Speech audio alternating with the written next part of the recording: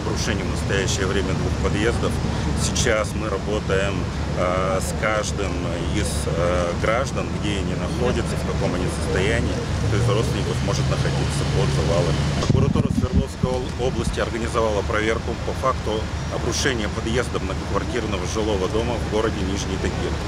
В ходе проводимой проверки будет проверена организация, которая обслуживает газовое оборудование этого многоквартирного жилого дома. Кроме того, мы также проверим организацию, которая проводила обслуживание инженерных конструкций.